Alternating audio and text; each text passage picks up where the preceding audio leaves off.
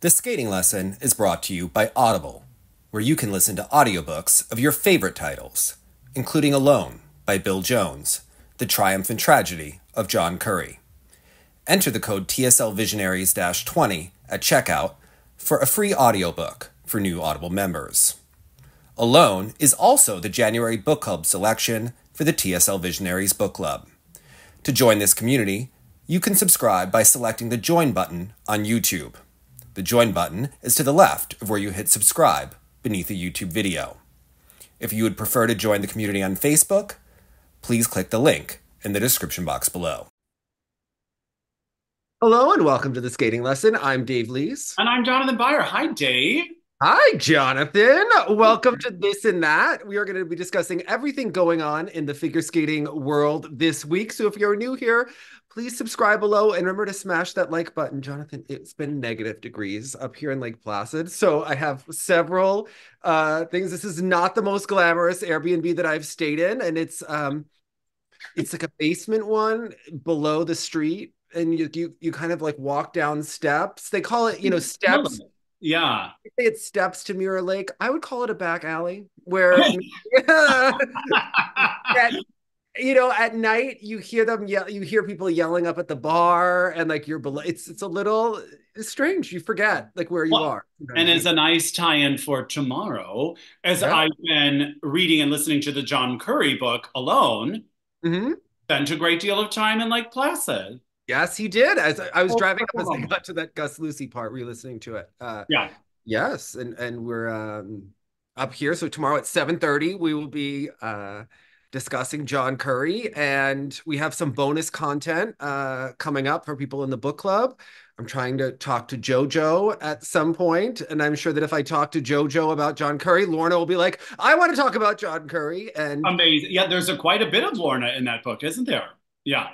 Funny how her personality like even came across then. Like if you are right, the quotes, yeah, quotes are good. Like I think that she wanted to be in the Fawn. I think, obviously, and she wanted to be in Tango Tango. Yeah, like me too. Those girls were all competing for him. Correct. Yeah. They all wanted to be the main ones. Yeah.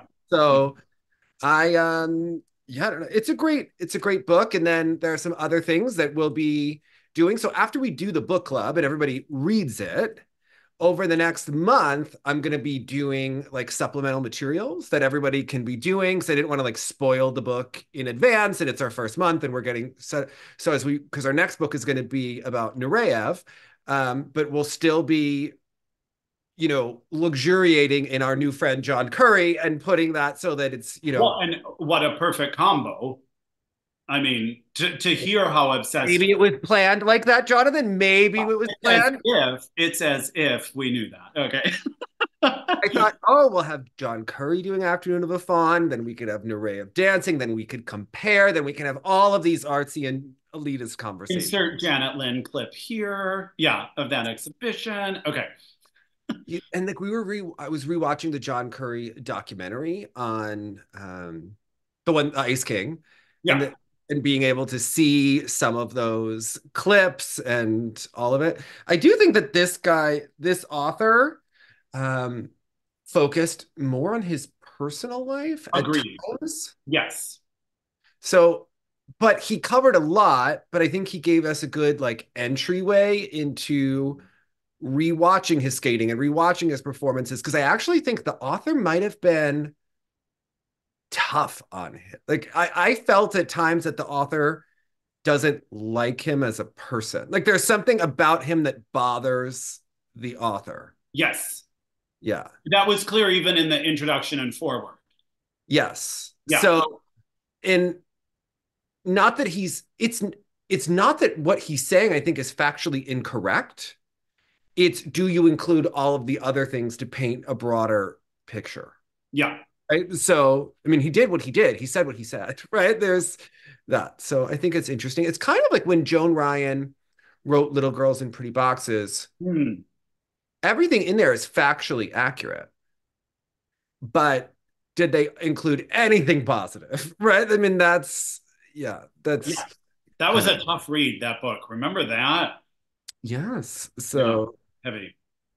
That's okay. I mean, someone from that book reached out in a Paul Wiley video, Karen Grossman, and she skated pairs with Paul in with John Nix. And I was like, Oh, funny. Okay. that's Karen Grossman, and her photo is in Little Girls in Pretty Boxes. And she was commenting on the video. Yes. So lots happening. But I'm excited for the John Curry book tomorrow, 7:30, and then like rewatching his performances from the 75 Worlds. And I Yeah. mean, I'm very curious to break down what you make of him and Tyler Cranston. Who's the bigger diva there? This is really quite a Because the fascinating. cast of characters. And it's interesting, even as they were talking about like what John Curry was seeing competitively and what he was so striving for and believed in, Mhm.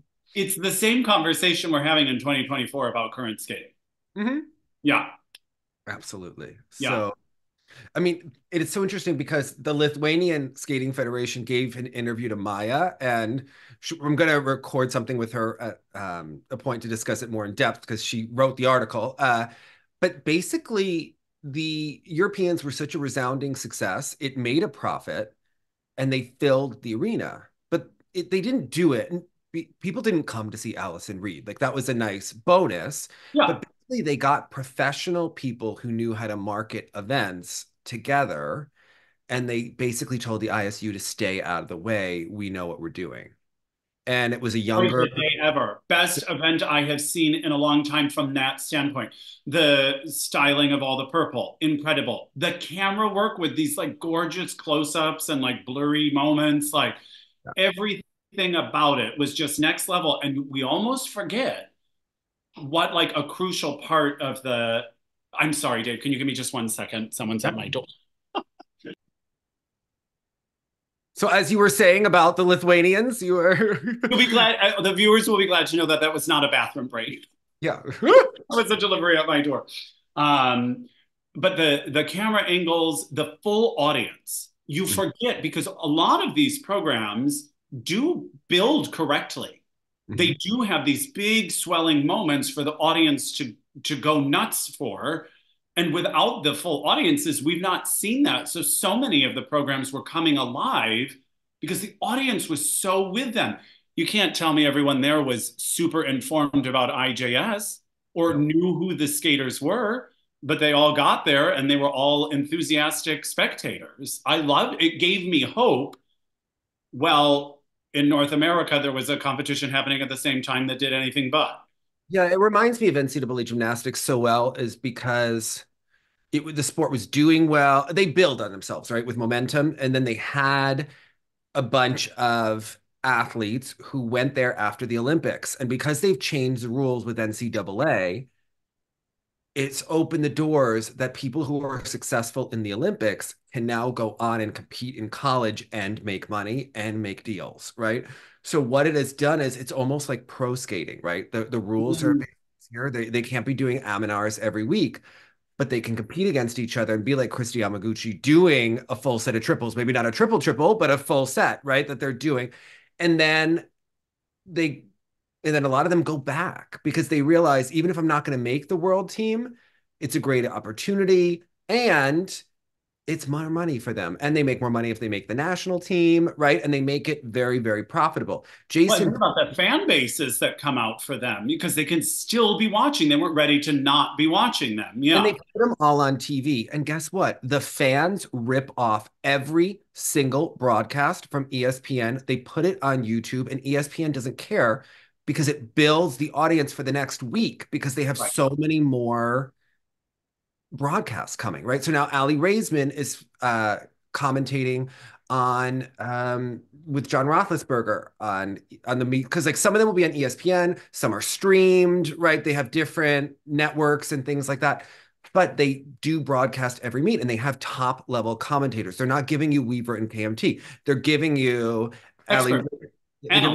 experts that also study broadcasting and that aren't just infantilizing, right? If someone falls on vault, they'll be like, that's a 5/10 deduction. That's going to hurt their score. Whereas at Canadian Nationals, it would be like, it was a really hard day for them, see a lot of good things. Like they don't care. In college Well, they're gymnastics, not enhancing you with any additional insight or information.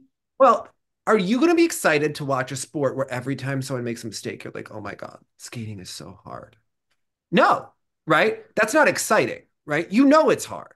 Yeah. You know it, right? When you watch it, you want it like one person to go up, then the next one, then the next one. And it's more exciting if they all keep doing well and are at a, so you need competition, you need talented athletes, you need them to train, and you need them to show up, and then you can build something. But when all of those Canadian men perform like they've never done a full long program, that's a problem, right? Yeah. It's on Skate Canada. They need to absolutely up their level of, competition. But I mean, look at Jason Brown. Like, he makes more money than almost any figure skater right now, outside of a select few, outside of like Yuzuru Hanyu or skaters in Russia. But he's making a huge income doing all of these shows in Europe, in Japan, I mean, I was scrolling, I was getting my coffee the other morning and I saw, oh, WADA and was sponsoring a post about what kind of vitamins to take as an athlete that are not going to be contaminated. And I thought, like, that's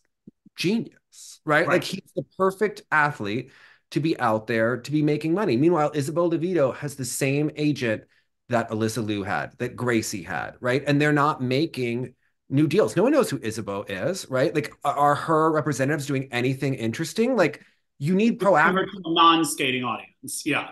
Right. These are people that are just like, I'm sorry, Yuki Sakusa. At this point, she's just like, okay, well, we'll get you that ad when it comes in, right? Like, are they really being innovative? Are they really hustling, right? IMG produces that Stars on Ice show that has fewer and fewer people every single year, but they're not in. They seem to follow an old formula. And this is how old is Yuki? Would you say? Probably, right? Like, in that. Again, I mean, no disrespect, obviously, to older generations, but I think like we need an infusion of new energy, new ideas, and new approaches. And what I have found in classical music, for instance, it's the older regime of operatic managers that stick to the formula. This has worked for years. We're going to keep doing it. But in an ever-changing world of how all of it is consumed, you need someone with fresh ideas and new energy for it. Not someone who's like, yeah, let's give her the Colorado potatoes ad or whatever the heck that was. But you know what? I will say, Tara Maudlin got Rachel that ad, right? I don't think that Rachel was marketable out. Based on how they presented Rachel, I don't think that she was super marketable. Yeah. It's that star, right? Granted, there were also issues with skating at that time, right? Like, it would have been much easier to sell Mirai than to sell Rachel at that point in time. Okay.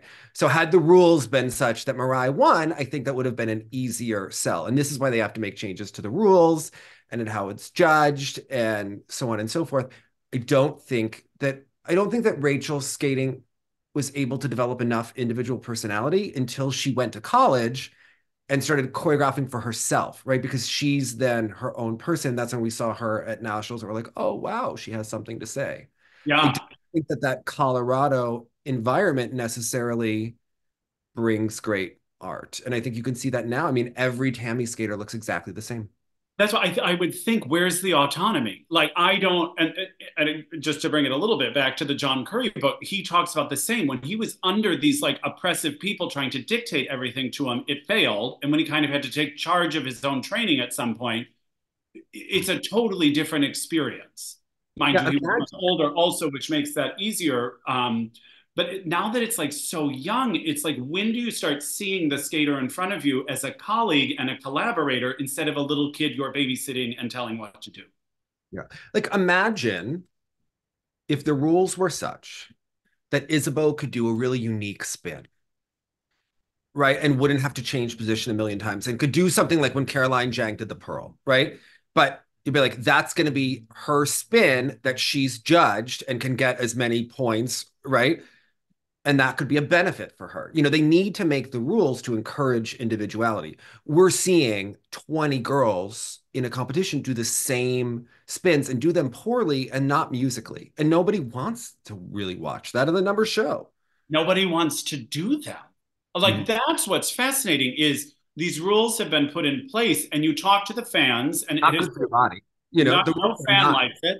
No skater likes it. No coach likes it. So Skater likes it it's good for training for a skater, right? It is a good training tool, but then they're not adjudicated the same way that you would train it, right? So in some respects, the IJS is really great for a skater because you can look at your points and you can motivate it, but then you realize you get to a certain point where you're like, it's all arbitrary and opinion, right? You can try to work on it and work on it and work on it. And I think that there are benefits to that, but I don't know that if they simplified the rules a bit and made quality the effort, that it would really be that different for a skater, right? They still every skating fan that I watch skating with, the first thing they comment on is like, oh, how come all the spins are so slow now? Isn't that bad? it is bad. It's remarkable because actually the things they have to do are so much more complicated. But again, there's no inspiring piece of footwork sequence that whizzes across. There's no spin that blurs and gets the audience off their feet. That's why I liked when Ilia was at 2022 Nationals, and he used to end with the headless scratch spin. Even though that's not an official thing, he just did it, but it got the audience out of their chairs every time. Yeah. There's a lot of power in that.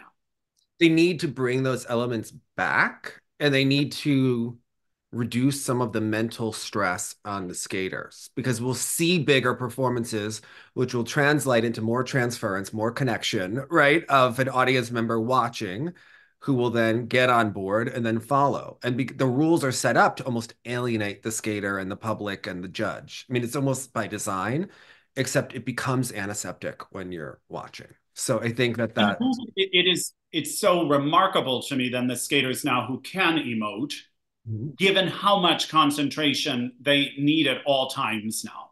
There's no liberating feel the air, brush across your hair moment because they got to be thinking about this cluster and that thing and this da da da da da. Think about how it opened up ice dance. They have those choreographic elements.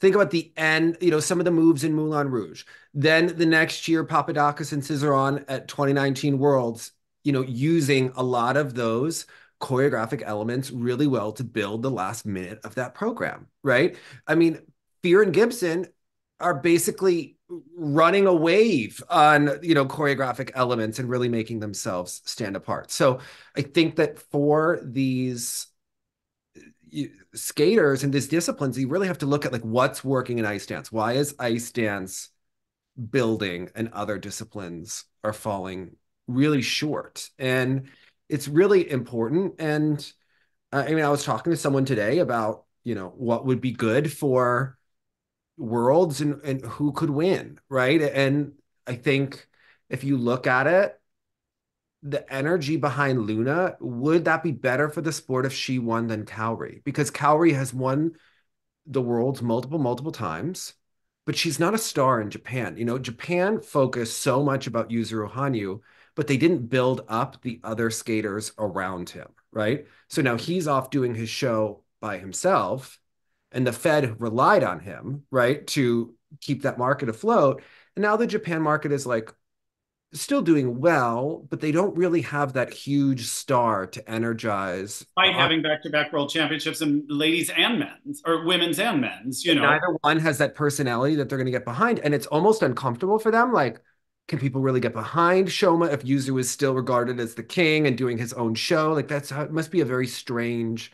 They've almost backed themselves into a corner because if Yuzu doesn't want to bless their competition, he doesn't have to, right? And it's almost like how we give companies like Apple and Facebook and Amazon more and more and more and more power, but they don't really pay taxes, right? In the US. Well, eventually, if they don't do something for the public good, we're really hurting ourselves in the process. And we just keep letting Amazon move into pharmacy and move into this and move into that. And you're like, wait a second, like we're creating these problems. Well, a similar thing happened in skating where you think of, they put so much energy behind Yuzuru Hanyu. I think most rational people knew that he didn't have a prayer at winning the last Olympics. And we knew that we could see in the practice sessions, he wasn't rotating that quad axel. But everybody in the sport allowed it to be like, well, he's such a big star. Don't say anything, right? Oh, he's going to land that quad axel. I mean, he basically had an out to lose the Olympics, and it was like a publicity stunt in Well, many and ways. every non-skating fan was hooked into that story. Mm-hmm. Will the former Olympic gold medalist 2 times over land this impossible jump? That Right. became a narrative that, again, the non-skating fan was interested in. And so back to your point about Luna and Cowrie, I'm like, which winner posts the video that then the non-skating fan watches and likes? Mm-hmm. I, with the material this year, I love Cowrie. I think she's great. I think if the average viewer who does not always watch skating just watches her winning program, they might not feel the same as if they watched Luna's. Because last year she was current and relatable, and this year she's boring. Less so. Yeah. Yeah. It's boring. Same thing, even though you may get some people tuning in for the quad axel and Ilia and all of those sorts of things, if NBC starts posting the program, I don't know that the general public is going to be enamored past that initial event and the excitement around it. I think his short program is good enough to create a moment. I think the Malagueña is a strong choice. I think the costume is Yeah, good. the short program is, yes, I I think of. think, there's a problem where listen, you need a star of a coach, right? It's very important that someone like Ilia or someone like Luna has a coach who is a star. And I'm sorry, but how they are perceived will immediately rise subconsciously in almost everyone's minds if Raphael is at the boards instead of his mother who did the Aladdin program or his father, right? That it just adds prestige, right? It's like being a part of the right package. But now his parents, Audrey Shin is training with them, even though Tammy will have her name on it. She's not in Colorado. She has to stay with Tammy for USFS politics reasons, which is a whole issue in that society. That like if she's training in Virginia, why does Tammy get to get credit? What did Tammy do? What was her skill set? What has Tammy ever done, right? With anyone other than, I don't know, breaking Karen Chen's foot in like 2013. She never improved after that. So what are we still doing? And why is everyone going to Tammy and she's not getting any results, but we keep sending more kids to her, Justin Dillon? Like, I get that you were her assistant coach and now you're in charge, so she has you by the cojones, but that's not producing any results for you as figure skating. And frankly, it's making you look inept at your job, right? Like, why are there so many people that are so talented that are not working with our skaters, right? Well, Like, I remember an early interview you did on the show with Dr. Silby. What's the name of the? yeah. And she was saying, if you keep doing the same thing, you're going to get the same result. Mm-hmm. And that's what I view. It's like an antiquated system. They decided at some point this is the place to put everybody, and no one's sort of zooming out to be like, is this really what we should still be doing? Mm-hmm. I don't know. And again, watching your I'm watching Victor Pfeiffer at these nationals to see how does Beck do versus any of the men who train in Colorado. How does Amber Glenn do, who trains herself? Again, they allow Tammy to have her name associated, but she's not coaching Amber. Right. Okay, Amber's not a fan, allegedly, right? So that's not a thing, right? So, but if you put Amber with Raphael, or if you put Luna and Raphael, wouldn't you be interested to watch that as a viewer? Gives you permission to like respect the work that much more in some weird subconscious way. You know what? Because you think like, oh, they're with a professional. Yeah. They're not with some village coach that's pretending, right? If Luna went to Raphael, you'd immediately go, oh, she got more serious. Hmm. Oh, she's taking her skating seriously. Yeah. Because think about it for Luna, like, yeah, it's great that you're building up your brother as a coach. But if she didn't like go to Raphael part-time, and let's say she fails at the Olympics, everyone's gonna go, oh well, she had to, it's her brother. And you're like, well, it's actually her career. Like at a certain point, you need to take ownership of it also. Right. And I think Raphael is smart. He once said to me, we're talking about Ashley Wagner, and he was like, look, when a skater gets in better condition, they get better technique. And he's not just talking about the actual mechanics of the jump. He's talking about what you are physically able to do. And someone like Luna does not have great skating skills. Okay. When the Russians are attacking her, I mean, it's ironic because some of their skaters do not have great skating skills either. But there is something where if she were trained in her Rocky era, she would look 10,000 times better than she looks right now Mm. because of the physical shape. And I think with Amber, it would be interesting to see how Raphael could coach her because I think she needs a specific kind of coach to build her up, right? Isn't what comes to mind first when I think of Raphael. Yeah. But I mean, she's right on the cusp. Like she needs to do something. Right? I mean, going this week into US Nationals, if Amber doesn't win, are you as a, think about if you're a judge or you are just just as an analyst, right? Are you done on this train if she does not pull it off at this point? Well, what's interesting is she has always taken us on these journeys, No, even no, no, from, no skater excuse. You're casting her in the opera. If she Lincoln Center, you have a thing in March. It's called the World Championships, right, Jonathan? And you are the casting gay. It's on you. It's on you to decide. Are you putting Amber out or Isabeau? Which one are you gonna like? Whisper to the judges about being like, that's my girl. She has to deliver. We need to get a result. Are you going to bet on Amber or Isabeau? they're both vulnerable right now. If Isabeau had had a smoother time at the Grand Prix final, Isabeau gave her teleconference in the car, okay, talking to other people during it yeah, because USFS Communications hasn't explained to these kids what it what a means. press conference means, right?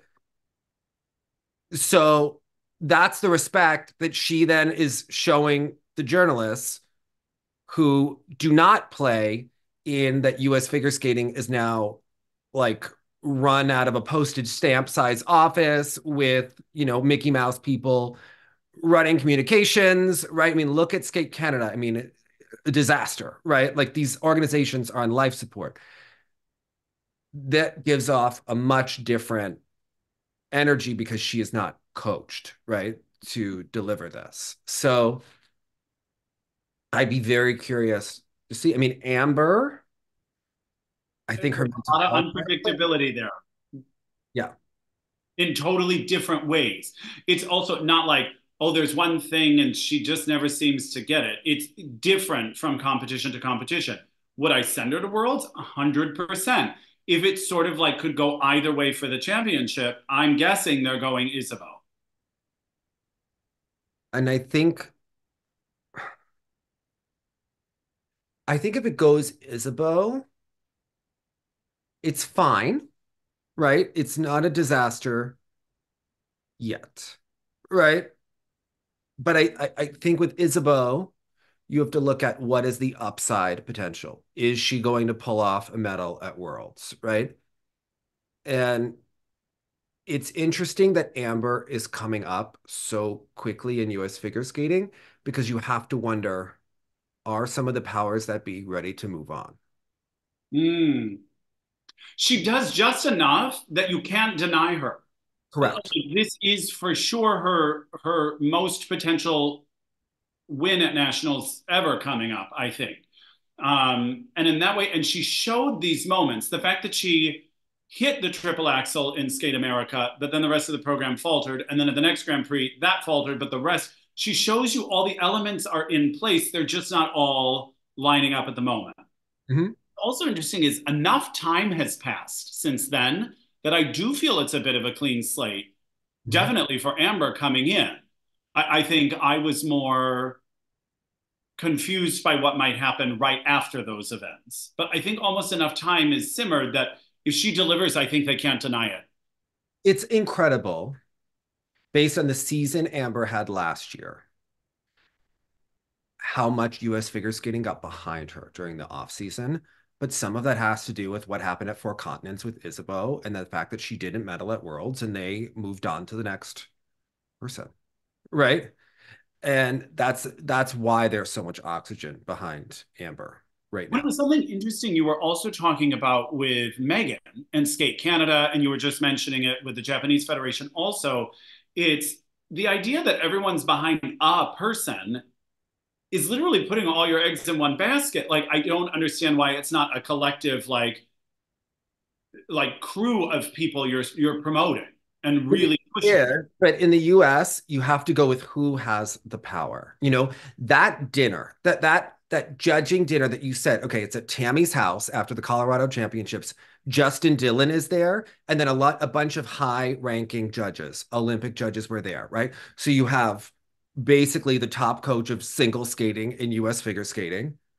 You've got Justin who's picking the assignments, and you've got the judges who are going to judge nationals. So if you think about how groupthink happens, right? Think about that conversation over wine. If one person goes, well, that skater is really a mess, but I like that person. Yeah.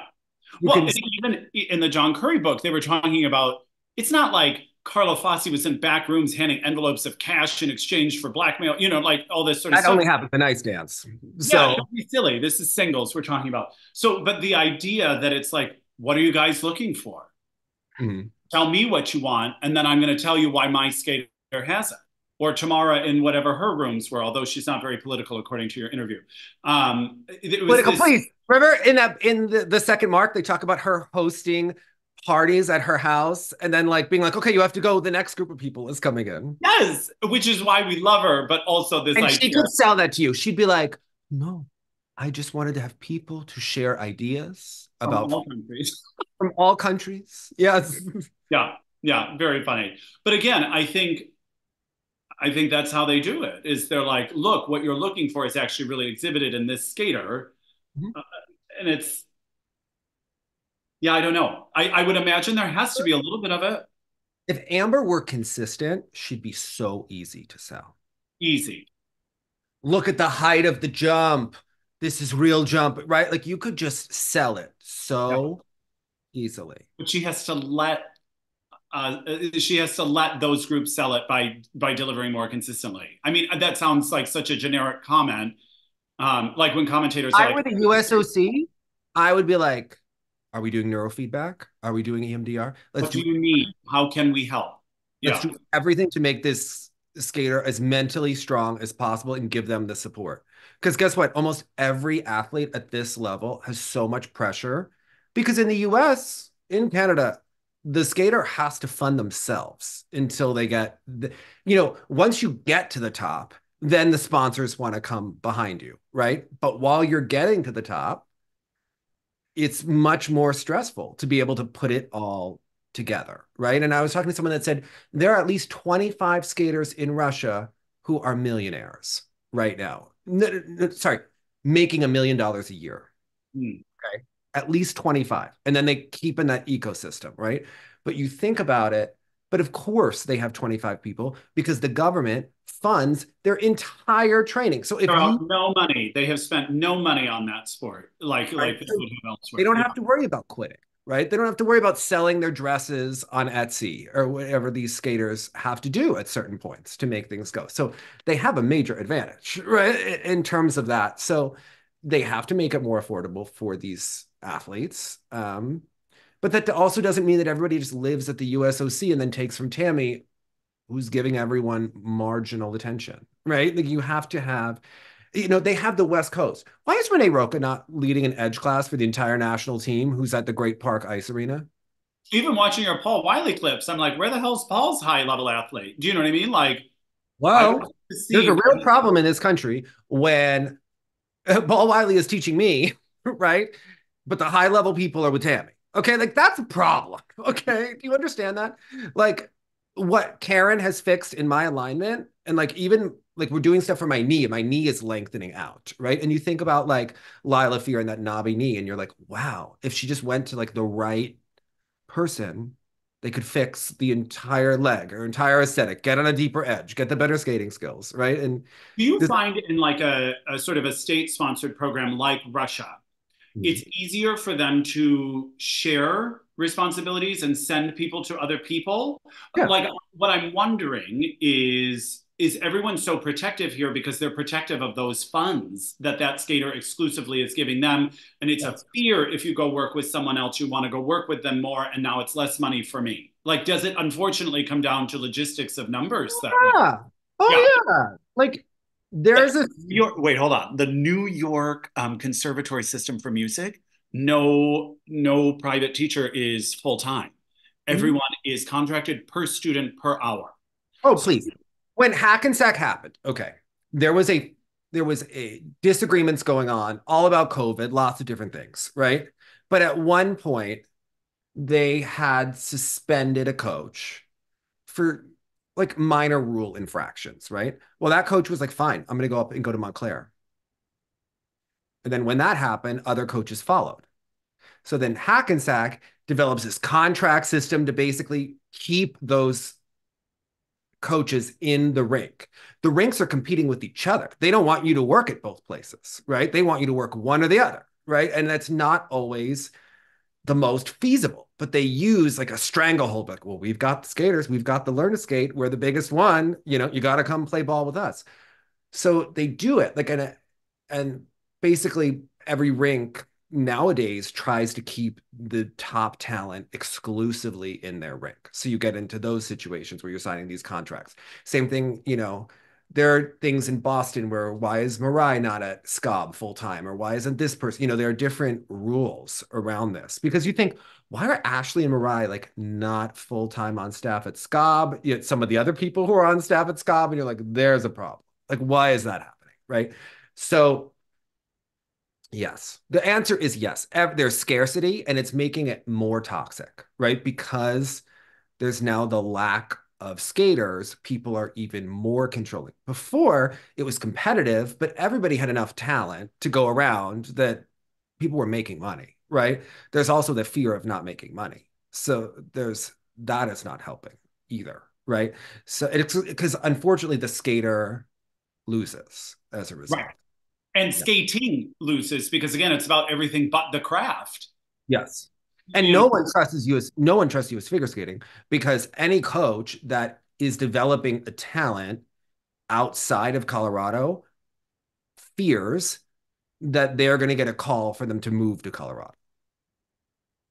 So their work feels unappreciated, right? And then you start to see people that were coaches move into real estate or so on and so forth, right? So then that's another talented coach that has left the sport disenfranchised. So it's a whole problem about what's going on. But I thought the Lithuanians were interesting where they said you have to make nationals interesting for them and you have to really pay attention to what is happening during the arena when they're on like a 20-minute Zamboni break or what's happening because you know, they have Rusty at U.S. Nationals or different things, but the vibe of U.S. Nationals becomes... Wait, you had that bubble with a thumbs up. Can I get a bubble with a thumbs down for the mention? It automatically. By the way, I didn't hit the thumbs up before; it just like did it. So I don't know if it's AI listening to us, but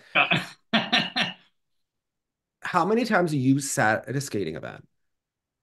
You're sitting there, you're liking the majority of what you're seeing. And then the Zamboni break goes on, or they interview someone, and it's super awkward. And I don't know why they feel the need to fill it. I think if they had normal filling from outside of skating, it would be better, right? Because I find the actual in-arena entertainment to be a cringe, right? Like you actually... It's almost like children's theater or something like that. I don't know who it's catered to. It was, and oh my gosh, the one in San Jose, that was 2018. There was no rest for your senses. This is what I love about watching Japanese events in Japan. They're not assaulting your senses at every second of that event. It's okay for it to be quiet for a second. And then when the music comes back on for the skater, we are now with it. Like the minute some classical music program ends and they're bowing, and now they're pumping club music at like astronomically loud levels where they're reading scores, and now the next person starts their sensitive piece. there's no sort of reverence for the actual programs because it's just sensory overload everywhere. Do you remember one year at Nationals, Gracie and Carly were making peanut butter and jelly sandwiches on the Jumbotron? I think it was like a Smucker's promotion, but that's kind of a thing. Look, they seemed awkward doing it. They're obviously doing it for the check, right? But it's cringy to watch. And you're like, who tested this? Who thought this is a good idea? And again, it's like it's dominating the experience. I don't need to be watching something during an event the entire time. Or how about when they interview an old skater, but they have nothing to say? Correct. Right? We all love to see Meryl Davis on camera, but has she ever even given you an opinion other than being like, oh my God, everybody's great here. Everybody's amazing. Yeah, they should give a soundbite where they're like, good luck, everybody. But even those montage videos and stuff, the whole thing, it reminds me of like a high school sports banquet at the end of the year. And I was like, I long for those Landover days. Mm-hmm. Chic. There was like a feeling of like, we are now about to watch the show and the show is the program. Here it's like, oh, here's another skater. It's just as background noise as everything else that's happening. Okay, what was your thought process? Nationals in Ohio. Talk me through what you thought about if you debated whether or not to go. Do you get texts from people asking if you're going to events a lot? I always do. Yeah. I am going to Worlds, which we can talk about how Ticketmaster annoyed the hell out of me because I can only go for 3 of the 4 days. I had to buy each day individually and pay like an $80 surcharge for like Ticketmaster each freaking day. And I was like, nightmare. And the tickets were expensive. They were expensive. I haven't decided if I'm going yet because I have other things going on and other goals and stresses and things like that. And I'm like, I don't know if that makes sense. January's a tough time. I was actually just singing in Columbus in December. Oh, what is that? So I feel like I've done my Columbus time. But I have to be honest, it's a chunk off of work. Mm-hmm. It's the hotel, it's the tickets, it's the flights, it's all that stuff. It's always fun to see like fellow friends and fans and all that sort of stuff. I have to say, there weren't enough names on that list to inspire me to go. Mm-hmm. In the same way, there was one year I did not go to Skate America, but I went to Vancouver to go to Skate Canada because that had more of the people I wanted to see live in it.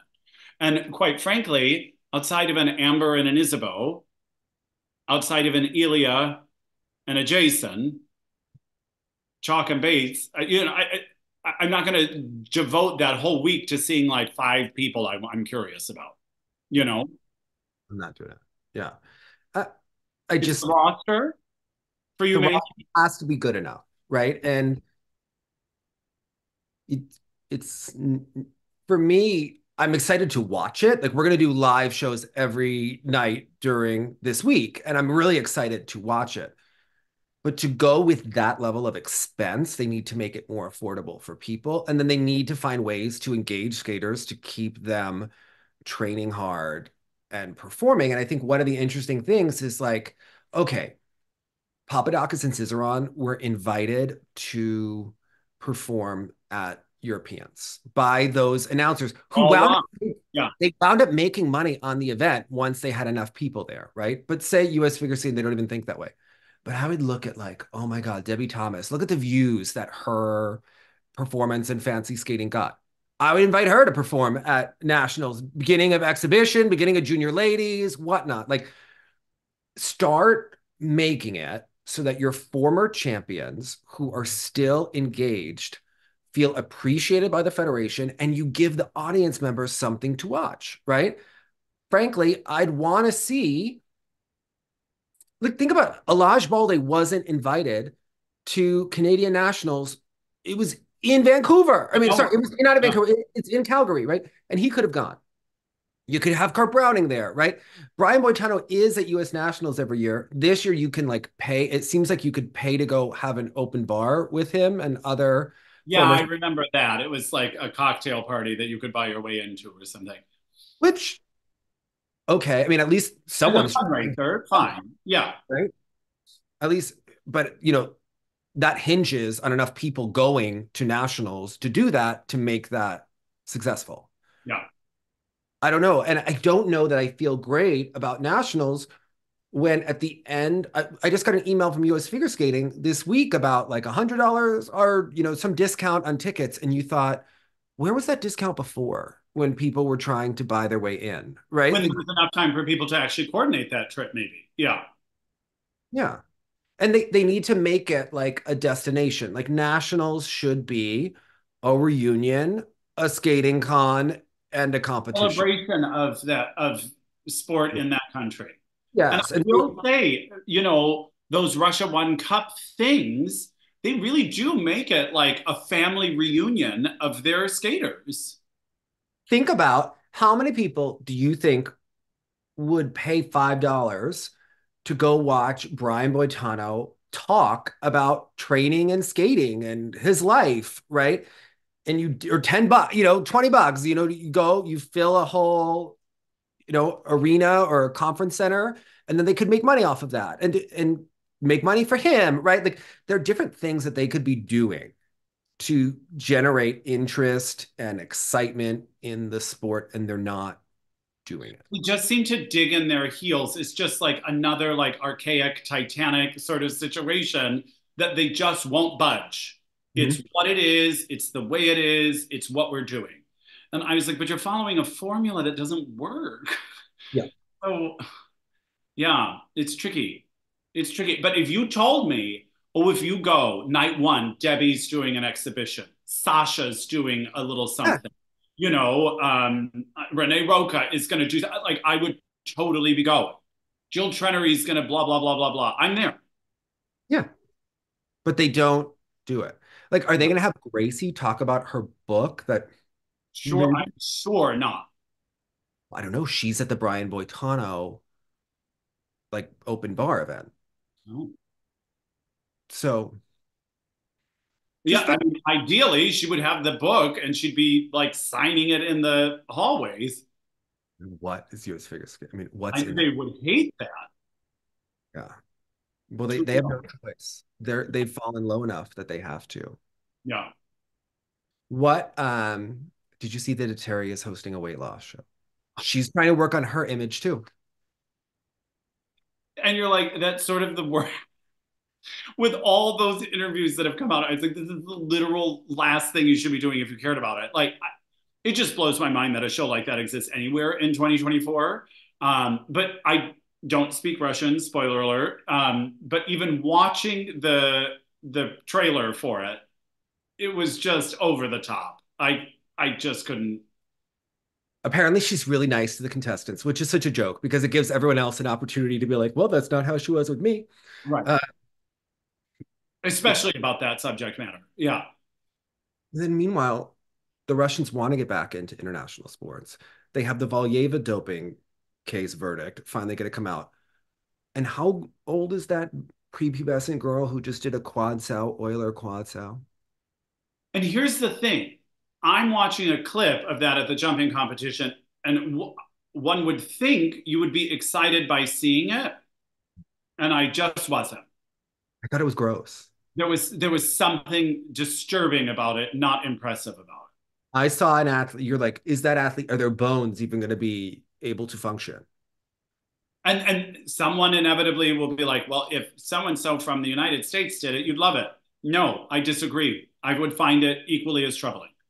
Have you ever seen like when Medvedeva tries to skate, right? And her back is just not functional. Well, right? I remember that being one of her major observations when she first went to Toronto.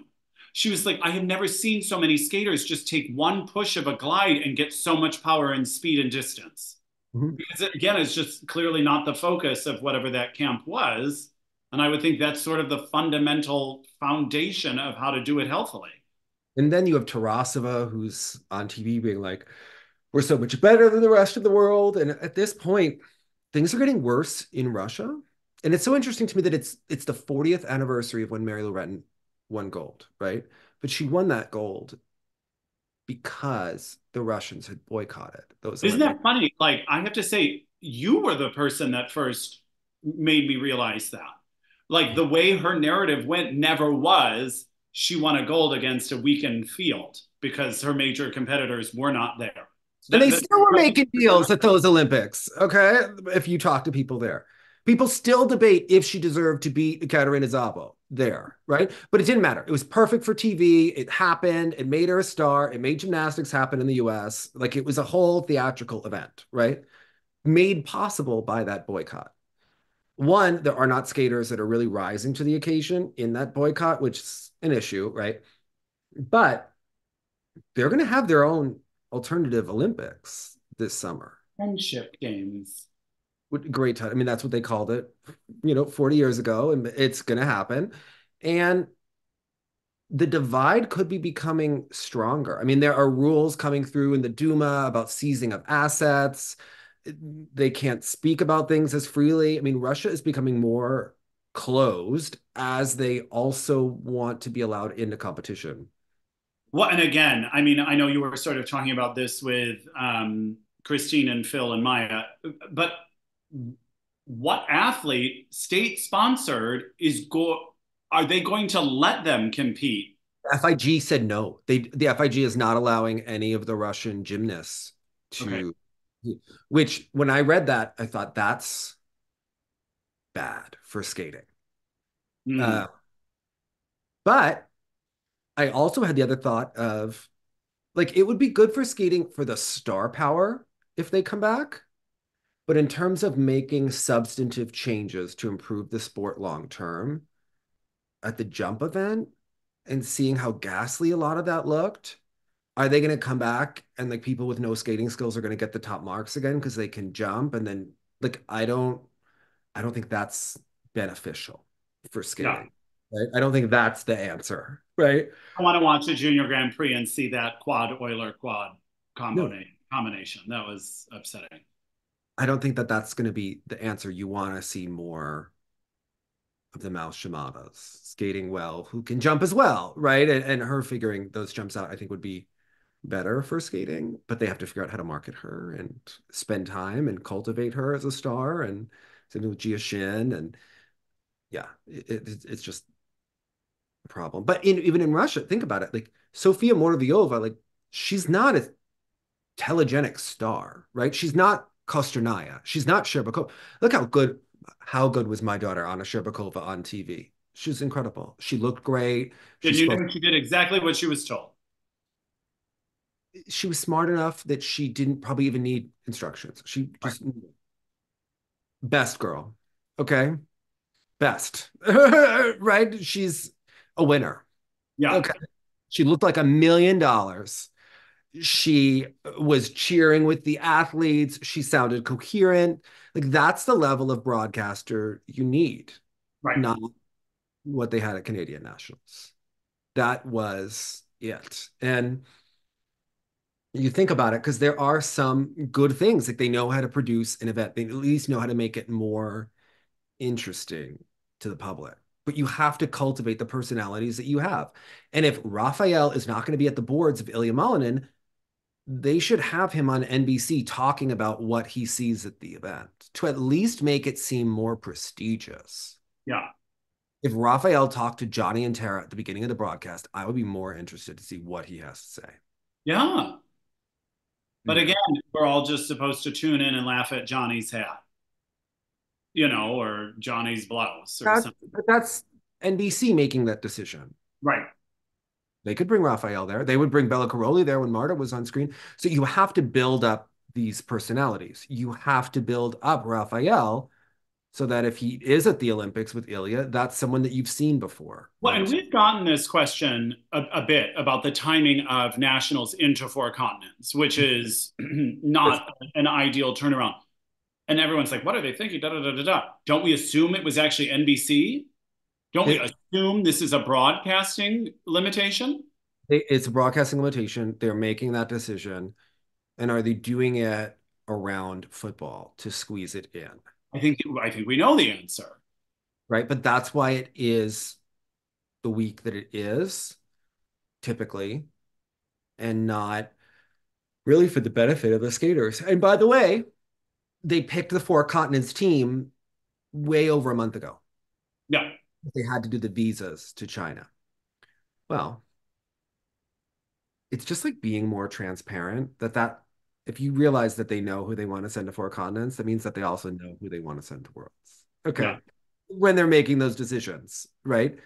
But certain athletes decided not to go to four continents because they're doing art on ice and they're going to make more money doing it, which is not great for four continents because the ISU needs that to be I know successful. for all of the success that Europeans just had, obviously, I don't anticipate the same excitement around four continents. Yes. Somehow, no matter who has been skating, even when they've had some big names there, it has just never risen to the true equal of Europeans to Yeah. me for some reason.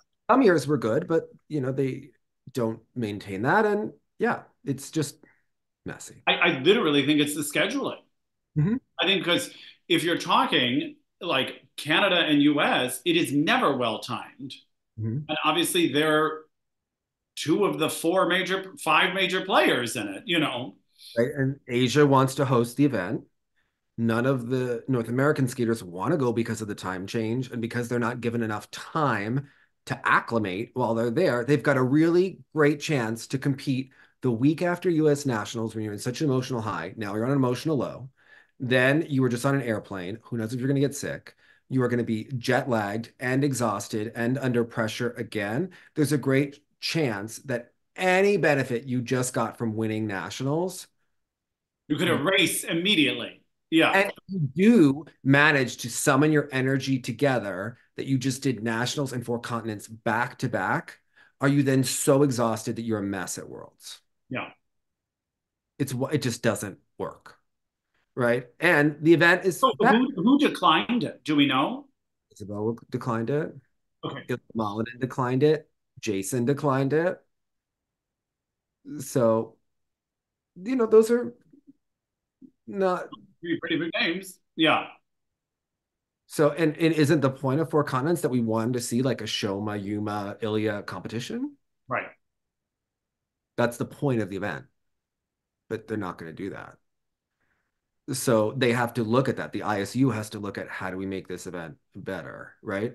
Right now they're thinking, well, Asia wants to host it. It's affordable, for the ISU. But if you don't have the skaters there, is it going to build the sport? Yeah. Yeah. Can you make it so that skaters will want to go to four continents? If it's always going to be the same as art on ice and they don't have the pressure of ruining their reputation and they can make easier money, you're going to Quest after nationals in a way, then of course you would want to do that, I would think. Yeah, and maybe you could do your short program every night or something like that, right? Like there's just different opportunities to do it and they have to change. A lot of people are very disappointed that Ava Ziegler she's had like a recurring hip issue for a long time. I used to skate with her like on a session, which again shows how skating is weird. It's like me, Kirk, her, another like juvenile lady, like on a session together during my lunch break when I used to skate in Hackensack, right? And like Galina used to like point out her landing position and be like, she's gonna have a hip injury. And or pull her from her coach and say just how she rolls, right? But now she's not competing at US Nationals, but she is going to four continents. And she's allowed to do it because people don't want to go to nationals. They want to go to four continents directly, right? Maybe they don't want to go to nationals. But you have to wonder, what does that mean for her chances of worlds? What does that mean for her chances next season? What envelope is Yeah, she? I mean, just want to assume you cannot name the world team until post four continents, then I guess. They can do whatever they want. If they want to send Ava Ziegler to Worlds, they'll just delay the announcement, right? But I wonder, how do you name a world team but maybe Ava's coaches are saying Worlds were not going to happen this year. Let's nail four continents with this injury and build for next year, which could be smart coaching, right? But I mean, if I were the USFS, I would want to wait to see how Ava did at four continents, depending how these ladies do at nationals. I mean, wouldn't you? Without Ava, right? I always want to say Ava. Without Ava, we've got Amber, Isabeau, kind of Lindsay in the mix for those top And three. they're putting Lindsay and Ava on the Today Show tomorrow. Now, Ava has the personality where I think she can give a great interview. Lindsay, it will be interesting. She was good on Paulina's podcast once, but she's a shy personality, right? Not used to public speaking as much. But Lindsay's someone, listen, if Amber is going to blow the second half of her free skate, Lindsay's going to come in and deliver. What that short program I love so much. Yeah. Oh, I would want more information based on Amber, Isabeau, and Lindsay. I would not want to name the world team right after nationals. I would feel like it's like making admissions to Harvard and not having everyone's interviews in and not having everyone's essays. You're like, well, Yeah. I'm partial information here, right? I mean, I unfortunately, because what happens is that when you go from 3 spots to 2 spots, you need the skaters, one, to be at a high level, and you need them to be consistent and reliable. Oh, are we 2 spots? Yes. Oh, then in my opinion, this is a no-brainer. I mean, unless something really strange happens at nationals, I just assume it's Amber and Isabeau. You would think so, yeah, but like imagine Amber and Isabeau. Like what could go wrong? What if you went Isabeau and Lindsay? Would you at least feel like, oh, at least that's reliable? Although even with Amber's issues, she still was finishing higher and scoring higher than Lindsay, because I thought actually several times on the Grand Prix, Lindsay was being underscored. Right. But I mean, the scores tell you who to send. Right. But I would look at, well, in national scorings. Yeah. Um, Yeah, it'll be really fascinating. And again, same situation in the men. Okay, we've got Ilia, we've got Jason. Are we 3 spots for the men or 2? right. 3. Anything could happen for that third spot, in my opinion, based on everyone's volume. I would look at Torgashev, Camden, but The same usual suspects. Torgashev, like I love the material, especially in the step sequence in the short program this year. But again, it's been this nonstop, just like all of them. I think it could go to anybody. yeah. Naumov, he's been forgotten, right? Luc Brassard, kind of been forgotten since the beginning of the season. I would look at all of that and Yeah. think yeah, it's just a very strange situation. Pairs, hello, throw doubles, lack of citizenship for different teams. I mean, that could be a disastrous mess.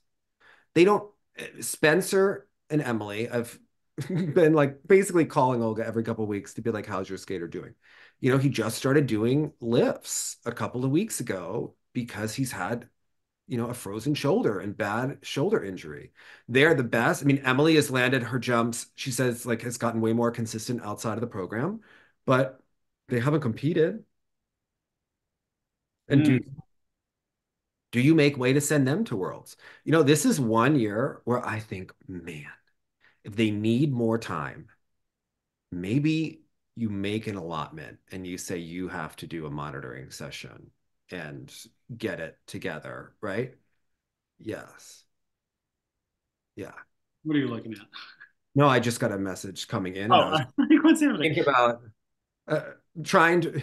Oksana Bayul was texting and I was trying to translate in my head what she was. Oh, amazing. Yeah, I mean, actually, I think one of the more interesting disciplines at nationals will be ice dance. Of course. And I mean, I don't know where the Browns fall into place. Again, I was disappointed by the four continents choices. I know they keep pushing Carrera and Ponomarenko, but I sure do wish Zingis and Kolesnik could get in there, or the Browns could get in there. I mean, are Chock and Bates really going to want to go to four continents? Do they want to go or do they feel like they have to go because you don't want to lose ground to Piper and Paul? I guess. To me, like, it would serve them better to not have the matchup. Go rest. I think you almost have to go to defend your turf, right? I mean, look at the momentum that Piper and Paul lost last season Right. By not doing it. Yeah. So I feel like you think that you have to go, but it doesn't necessarily determine Worlds. But I can understand the fear, right? But maybe will the ISU look more favorably on you that you actually went to the event? You hope, right? Because as a skater, they could do art on ice if they wanted to, right? If they're invited, right? Well, would they be? I don't know. Yeah. unless, Papadakis and Cizeron take that slot and no one is a big enough star to, right? So then you want to, I mean, for them, it's money, it's exposure, it's why you're doing this, right? You're competing essentially because you want to compete against the top teams, but that's a miserable turnaround, right? And I mean, luckily for them, nationals is not, they don't have the pressure of like losing nationals against another top team. But so that's why Four Continents is good because then they get to go against a top team and get mentally prepared, right? It's almost like for them, nationals is a warm up. Right. If they go into it thinking that way. Yeah. But knowing you're going to be on the real cameras, on the real TV, and you got to look like $1,000,000, but it's your warm up for the next competitions. And I mean, the Hawayek and Baker video that On Ice Perspectives did in Central Park, that free dance was stunning. To Oh, me, no, always. Renee was the one that taught me to always look at their yep. 1 foot step sequence. And for them to have posted it, I was like, this is tough to watch because it's so beautiful. And to know they're not.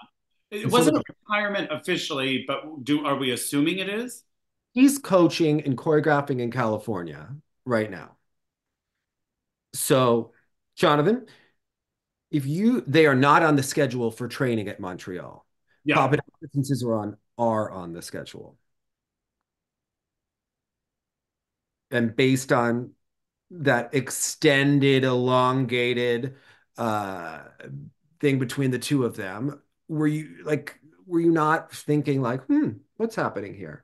I mean, the way that they embraced afterward, it said it all to me. Yeah, it seemed like a video of finality for them. I didn't know if she was sort of behind why it can't continue at the moment, if he would then pursue something else, or if he was just ready to call it. I think it's both, right? I mean, they've had so many injuries.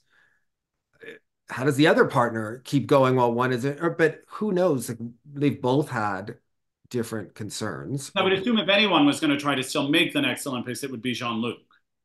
But again, as why? And why? a really hard partner to find for him. What are you going to get an Olivia Smart situation where you come back and everyone's like, why'd you come back with that partner? Yeah. And be honest, we thought when Olivia teamed up with Tim Deek, like, why would you leave being the star on Dancing on Ice? Like, not go to Europeans? Still not initially be named to the world team. Yeah. Like, was that the right decision? Right. Right. I would really question Marie-France and that life coach. And I'd be like, did you take me to dinner because you really thought that this was the right judge for my career?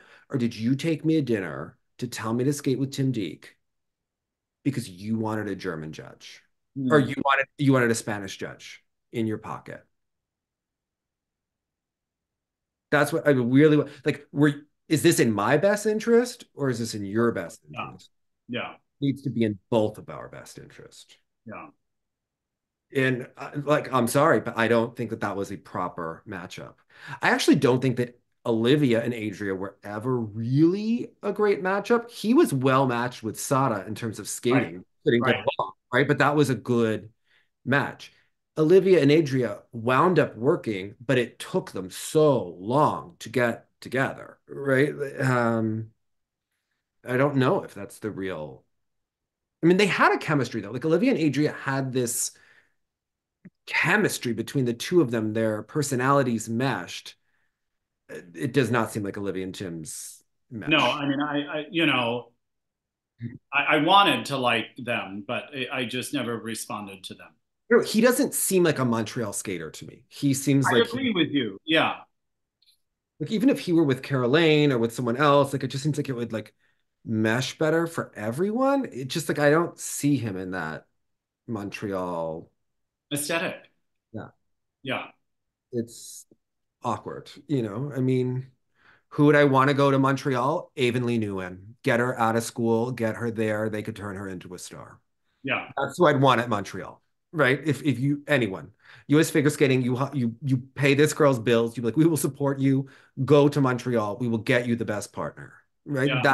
That kind of thing is what the sport needs. Because listen, Hawayek and Baker, based on that video, there is an opening at Montreal. listen, Carrera and Ponomarenko are not going there. Okay, they are not it. They are not the stars to fill that, right? If Carrera and Ponomarenko go to Montreal, it's basically like watching Canadian nationals. Okay, like just watching something that's a dead end, right? You need a game changer. Avonlea is a game changer. Zingis and Kolesnik, if they went to Montreal, that's a game changer. The Browns with no money, not a game changer because you need the whole team. You need the hours of lessons. You need like, unless they're going to coach them for free, that's not going to work, right? I think Green and Parsons had their moment to go to Montreal. They got advice from other people in US figure skating because Charlie White was like the golden boy. It hasn't worked out yet. I think that he needs to engage Tanith more to get those teams up. But I think for nationals, it's going to take care of itself, right? Like but I think whoever gets that open spot in Montreal will be very interesting because they need another American team after Chock and Bates. Like if Chock and Bates broke a leg tomorrow, who's going to be their top American team? You mean Hawayek and Baker are out? You're gonna have all of Montreal's hopes on Carrera and Ponomarenko? I don't think so. Right. They need a star. Yeah. Not someone average. They need to really they need to call it. And again, I think they need to gear younger for who they're looking at. It just seems like they go to the next on the list, and I was like, but in order to cultivate that depth, you've got to skip down. You've got to go to like top juniors. Please. There are people, right? I would look at like Ian Somerville, could be the most talented male ice dancer. He has a partner that is nowhere near his ability. So I wouldn't take him. Yeah. That's a waste of time. Unless you're going to get a partner for him that's as good as he is. Because then you run into Olivia and Tim and you're like, oh, well, that was a waste of our effort. Right. And why have that mental anguish, right? So our dance teams are not necessarily well matched, right, to be able to be successful. And I think they need to look at that and look at what is going right out the gate. Yes. All your time and energy. Yeah. I mean, yeah. It just craziness. When you hear, I mean, the politics of even how certain teams got partnered together, right? So to lock things down, it's just insane in the US. But for dance, do you expect the Four Continents results to match the Nationals results to make I was just going to bring up the same thing because I'm looking at the entries right now. And I was like, you've just told Zingis and Kolesnik and the Browns, like, they've already been shut out. Mm-hmm. Mm-hmm. And Parsons and Green weren't doing so hot on that Grand Prix. Mm-hmm. The judges are not interested. Yeah. So it'll be tricky. Again, sorry to see that Marjorie and Zach won't be at in the ice dance event at Four Continents. Because of concussion, Marjorie. Yeah. So. Yeah. Do they think she'll make it for work? Was it her or him? Her, I'm assuming. So I don't know. I mean, to see how bad that concussion is. Right? Yeah. So I don't know. That's messy. It seems. Listen, do you think Ilia will skate well this year? Because last year, it was not great for Ilia that Jason had the moment of nationals. And he may again. I mean, Ilia needs to deliver this week. He needs. But Ilia also leading up to this nationals is also stronger than he was, I think. And I think, especially like you're saying, the short program is a good step forward for him choreographically and all that stuff. It could be a big moment. But okay, so Ava and Lindsay are on the Today Show. Why isn't Ilia on? Right. Was it quad axel? Have Hoda wear a quad god hat for him, okay? And be like, Ilia, we love you. Quad axel. He should know he banned her. Yes. Yeah. And then you put him on again. They're probably so afraid of, oh my God, what if he goes off script? Hooray that he goes off script. Okay. So does Hoda. What are we talking about here? Yeah. Like Nathan never went off script. Did he make figure skating more popular in the US? No. He could have. His skating was good enough, but he was so just like Carly Patterson. She had the same problem after she won the Olympics and just looked exhausted and was like, yes, ma'am. No, ma'am. Yeah. Grow gymnastics. No, But then ma'am. again, maybe Nathan's interest isn't in that sort of like perpetual It celebrity might not be. realm. Yeah. Yeah. He's like, I'm just going to go to school, do something else now. Yeah. Where some people you can see never can leave that sort of celebrity idea. It has to be I think exciting it's enough for them. It has to be exciting enough for them to want to stay and to want to be a part of it. Yeah. So, To yeah. me, at this point, it would feel like Nathan Chen was slumming it to go visit nationals. I mean, if I were NBC, I would make sure that Adam and Ashley were like sideline reporters at US Nationals.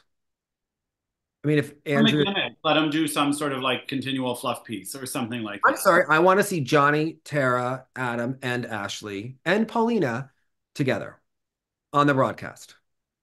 And they need good producers to. That's the key. I think a lot of this is the fault of the producers. What's being said, what's being encouraged, what they find interesting, I find it very off. I think that you also need like, I would be highlighting all of, you know, previous winners of nationals, history. I mean, there are things that you can do to really drum it up, right? Yeah. Talk about the quad axle. You have Brian Boitano there. Get him on NBC talking about how hard it is, right? Get that fluff piece. Build it up. You have Brian, you have Evan, you have Nathan. They can talk about how hard this quad axle is. Those are 3 Olympic, you know, champions. And then you have him go out and win. And then you just elevated in terms of prestige. Yeah. There are things that they can do to make it more marketable. We'll see if they do it. Hopefully it'll be better than Canadian Nationals. Last year, Nationals was in San Jose, no crowd. Where was security? A homeless man was walking across the ice during the competition. And I posted the video to be like, hello, this could be a dangerous person there for. This isn't something that should be happening at this event right now. Yeah. And people took it like more about a thing about homelessness than a thing about at the end of the day, there should not be. One should be able to have access to that ice just casually walking. Correct. Yeah. Hello. What if that man wanted to do Monica Seles or Nancy Kerrigan? Hello. You know, like, this should not be happening, right? Yeah. That was a disaster. Okay. Yeah. The whole event. Yeah. So, I don't know.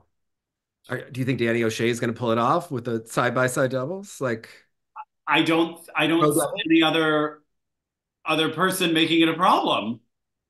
Emily and Spencer, are they going to compete? I mean, just so it's that discipline in particular. That would be the one I just skip. Now, how about Kevin? How do you feel? Okay, we've had a week to digest Europeans. Jonathan, we did an entire show basically being like, don't go to Europeans. You have an out for mental health. Take your time. Yeah. And I liked when you were also talking about, like, if this was like a fracture, there would be no question. Why is this not viewed just the same way as an injury? Mm-hmm. I mean, it takes as much time to recover. Yeah. When you do that bad, we're not just talking a bad performance. Okay. What happened to him at French Nationals? The way he was missing the spin. And again, now we're 3 in a row because now we're Grand Prix final, French Nationals, and Europeans. This is like, you've got to just, I think, walk away for a second. He made that statement this week, right, about how he doesn't want to disappoint himself anymore. And I know everyone was behind it. I thought that statement was worrying, actually. Because instead of saying, I need to take time to work on myself and come back stronger, it was like, I don't want to disappoint my own talent anymore. Which, again, makes it his result is his worth as a person, which is not, right? If he feels good about himself as a person first, then the results can come. Right. And that made me worried about that statement. And I just thought, oh my God. I wish. Then the decision to say, all right, no more Kevin for this season. Did the Federation announce it? Who knows? I mean, who knows? But I mean, I think everyone knew what you're after his short at Europeans. Like, this can't go on. Yeah, there's no way. But he should have never been at Europeans. Agreed. And I think that that's people not understanding how to support athletes and what's happening and so on and so forth. But he should never have been there. So, but then that's also on him too, to know when you can perform and can't perform.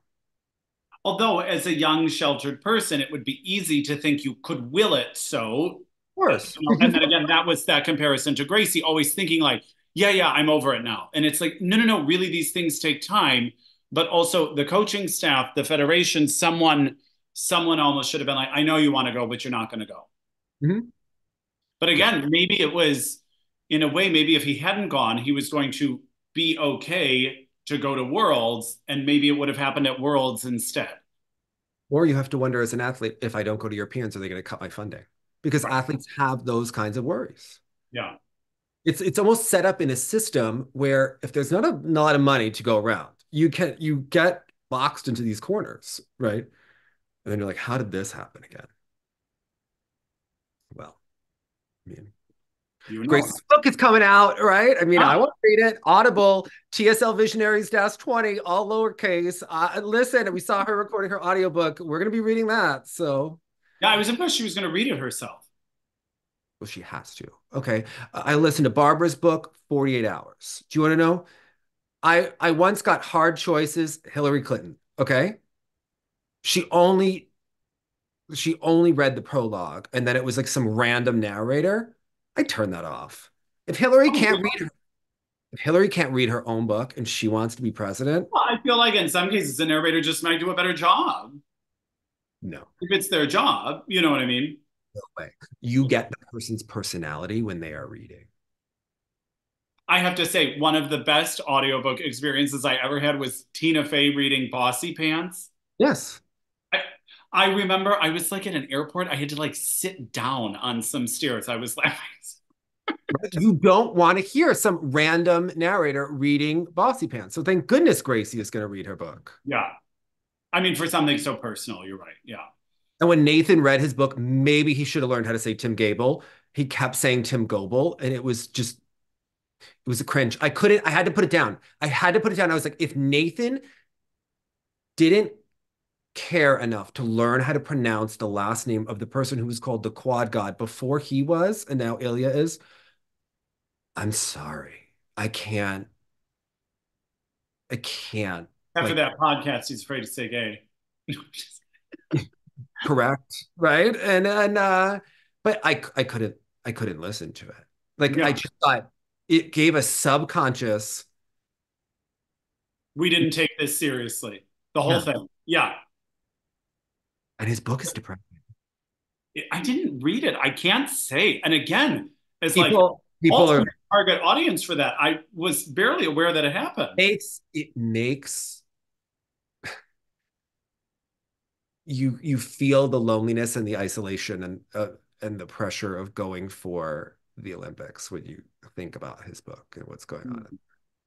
It's almost like they couldn't massage it well. They massaged it better on TV, right? Without some of those. It comes across more in the book. Okay. And I just think, oh, right? Like you can't. Yeah, it's no wonder he's like, yeah, I've moved on. I moved on. I gave everything. And now I have to be done. I mean, look at how many skaters like have that response. Right? So yeah, it was not a great, but I think the Gracie book will be good. I mean, it's gonna be. I think so too. When is it supposed to come out? First week of February. Say it again. I think it's like February 6th. It's the first week of. So pretty soon. Yeah. Oh no, we'll listen to it on. Maybe maybe we'll do Nureyev and Gracie on the book club together because people will want to talk about both. So buckle up. Murray, Nureyev, Gracie Gold. Sharp left turn. I actually don't think that different, right? Like all brilliant. Gracie, one of the best jumpers of all time. The not since Chania have you seen a girl just spring in the air like that. Yeah. Yeah.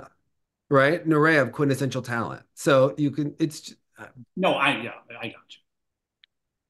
listen, she's going for it. With the title of that book, she's a winner. Okay. She's going for the gold, baby. So Yeah, that's, and it would appear with that title also reaching an audience outside of skating. And I yes. think that's what we're talking about with like these managers and stuff. My hope for her is she sells a ton of books, gets a ton of speaking gigs for teenage girls, high school, whatnot, that she has a whole cottage career that could be designed based on her book, but she has to nail the book interview tour. Hmm. She has to be engaged and she has to seem positive and optimistic at the end. You Yeah. can't you can't be like, oh, skating is awful.